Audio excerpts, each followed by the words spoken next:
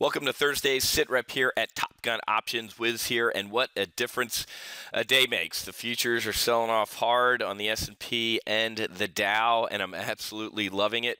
Sold a bear call spread into this pop yesterday.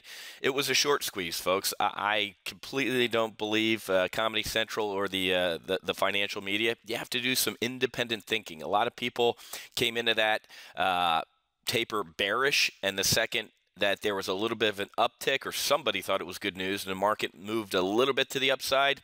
When you're short, folks, you're betting something's going to go down. And when it doesn't and it starts to move against you, you can panic pretty quickly. And in order to get out of a short, you have to do what? You have to buy.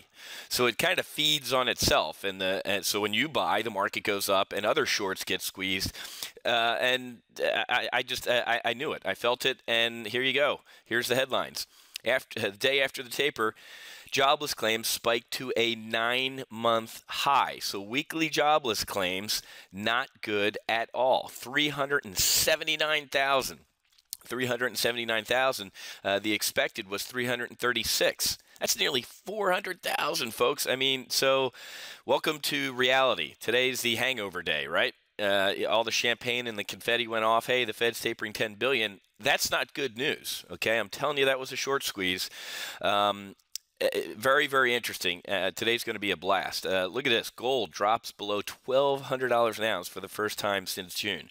Like I tell my Top Gun options traders, nobody rings a bell at the top of the market and nobody rings a bell at the bottom of the market.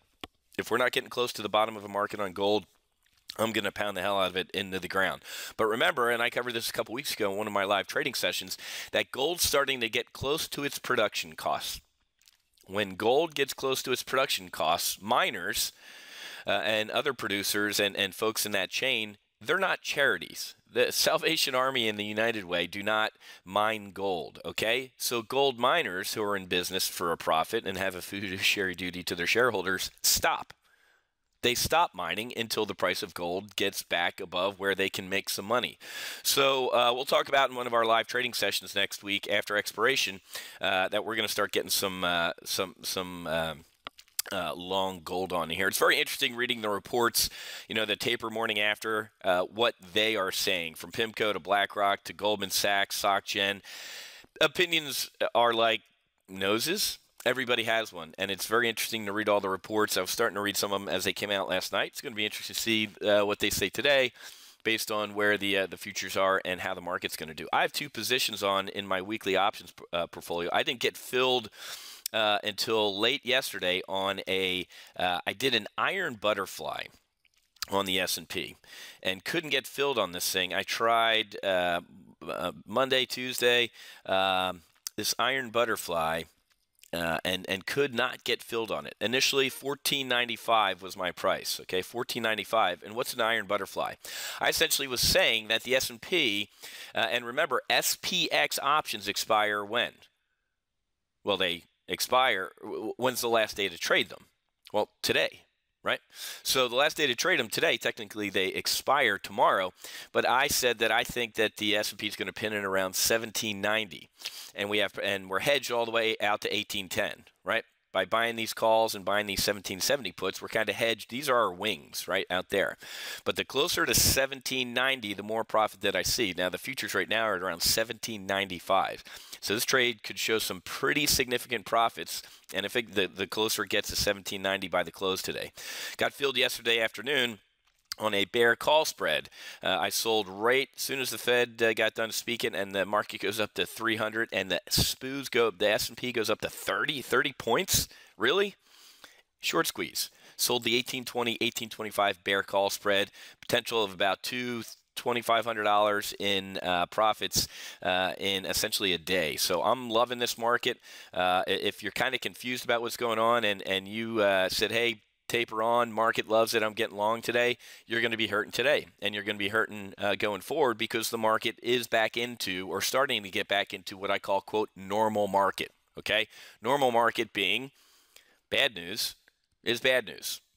So I love it. I got a huge smile on my face today, and I'm thoroughly enjoying this, because maybe we can get back to normal where bad news is actually bad news, okay? So got to run, got to trade. Happy hunting. Make sure you hedge. We had a great trading session and brief yesterday afternoon with Todd Butterfield of the Black Bay Group. About his blended strategy and the good work that they're doing at the Black Bay Group. So if you're interested in opening a managed account, you can shoot us an email at managedaccounts@topgunoptions.com. And on the homepage here, you can click on the banner and kind of take a look at their performance. But more importantly, I did this yesterday. I uploaded.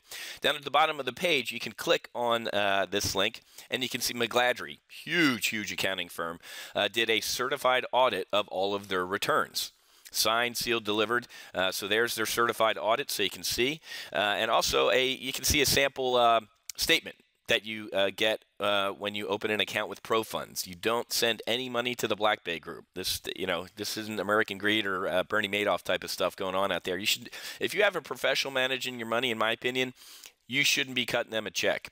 That's how you end up on American Greed and eating dog food down in Miami in your little one-bedroom house. Don't do it. Have it managed, have that account somewhere where you can close it immediately or add more money to it or do whatever you want to it. And Todd and his investment company trade through ProFunds. So you open up an account with ProFunds, and then you give them permission to trade it. And in the blink of an eye, you can pick up the phone and say, you don't have permission to trade it anymore. But look at their performance of $100,000 in the past 4 years, the blue line, versus the brown line of the S&P. Picture's worth 1,000 words, and even a political science major knuckle dragger like me can figure that out, what's better. So, okay, got to run. Happy hunting. Make sure you hedge. I'll be back over at Wealth Creation Investing tomorrow with our Friday market wrap-up. I'll see you.